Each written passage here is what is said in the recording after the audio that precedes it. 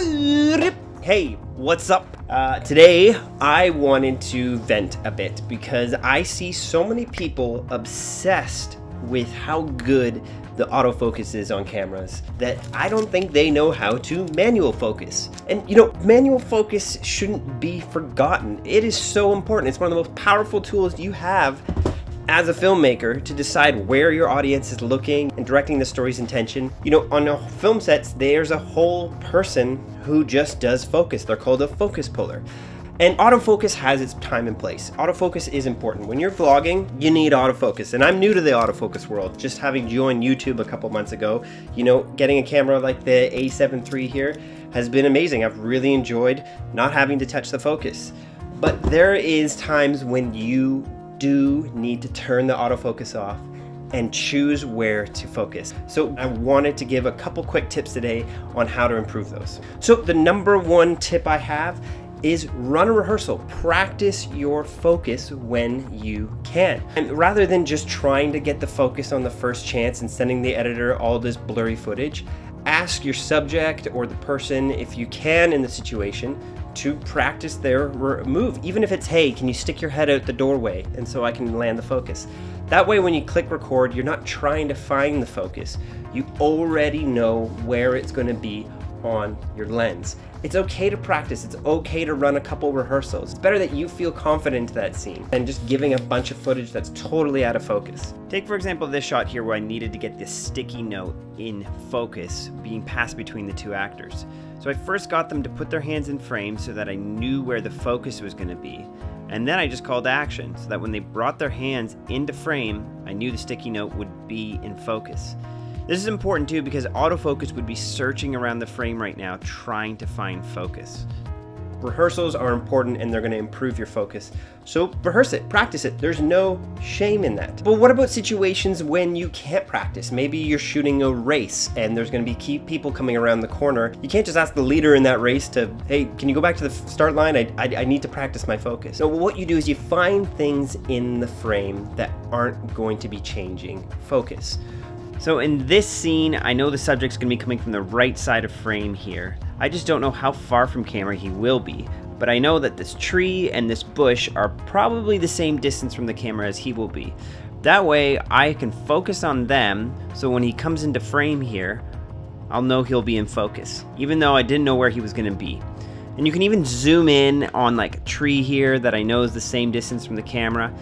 When he comes around the corner here, you'll see he's in focus because he's the same distance as this tree.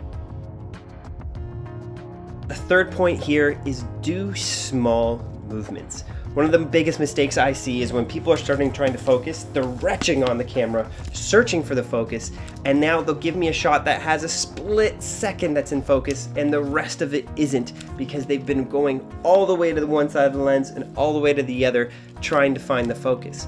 But if you do small little movements, you'll be able to inch into your focus rather than overshooting, and you'll actually know where you are on the lens of where the focus is, rather than getting lost in this blurry space and ruining a shot. Do smaller movements.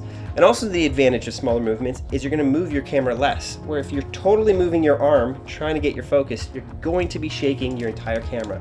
So for me, I just do small little movements, just like this. Focus moves are this small. Barely moving it, rather than retching on it trying to find my focus. Oh shit, dropped my A7 III. Now if you really want to give yourself an advantage with manual focus, then consider getting yourself a follow focus. What I love about follow focus is they're naturally where your arm is positioned. This and this is not natural, but my arms naturally sit here beside my body, and with my follow focus here, it's just where my hands go. So now rather than retching the camera side to side when I'm trying to focus, I simply move my follow focus back and forth. You notice the camera's not shaking much because this is naturally where my arms want to be.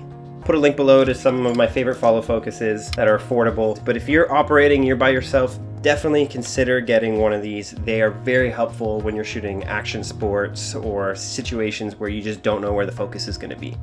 Little bonus tip here, I recommend shooting with external monitors or external recorders when focus is crucial, because the little LCD screen on the back of your DSLR is a terrible way to judge focus. I can't tell you how many times I've been using that thinking I was nailing focus, and when I bring it onto my computer, I realize I was off. Monitors like the Small HD give you a sharp image on a bigger screen that help you be confident if you're nailing focus or not, especially when you turn the peaking on. Another little bonus tip here is if you zoom in on your image, you can grab focus and then zoom back out and know that your focus is nailed. Now, a little warning though, some cheaper lenses don't necessarily hold the focus when you zoom back out, but in theory, this should work for most lenses where you zoom in, grab the focus, and then zoom back out. And my last tip is practice. Practice, practice, practice, practice. You want to not have to think about focus. You want it to become natural for you. So getting out there and practicing is important. I just don't get why we do this as filmmakers. We wait till we're on set to start learning how to use our cameras. And we should just actually be out there shooting random things or getting a friend who's gonna run towards the camera and run back and practicing. I mean, athletes do this. They get to the field and they've practiced for months beforehand. As filmmakers, we just get to set, we get to the game time and we're like, well, let me figure out how to use this new lens. No, no, no, practice. You know, one of the most difficult things to focus on is a ball coming towards you, especially at a high speed. In NFL films, they still use manual focus. All their guys are on that using manual focus for those scenes. And this is an incredible difficult task. Get out there and try to do this sometime. Try to focus on a ball getting tossed 40 yards downfield and hold it in focus the entire time. These guys are magicians. I'm so impressed with their manual focus. But you know what someone told me that they do? Is in order to get on the team, the camera team, a lot of them will go out there and they'll get a tire swing and they'll push it away from them and they'll sit there for hours with their camera lens practicing focusing that tire as it goes away and comes towards them. Goes away, comes towards them, and they'll just sit there practicing that until it becomes second nature on how to focus. So practice, get to know your lenses. Different lenses focus different. Some of them are quicker, some of them have a longer range to get to infinity. Get to know your lenses so that when you're in those situations, you can be confident and you don't have to think about your camera gear. You can think about storytelling, which is gonna create a better film. So anyways, I hope these tips help today. Manual focusing should never be overlooked. I don't care how smart these cameras are getting. There is a time and a place when you need to manual focus. And for me, it can be simple things like switching the camera between two people in a scene.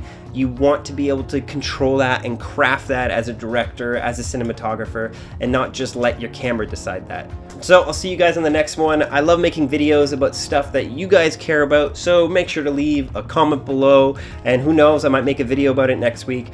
But appreciate all the support. Hit subscribe, like this video, share it if you love it, and I'll see you on the next one.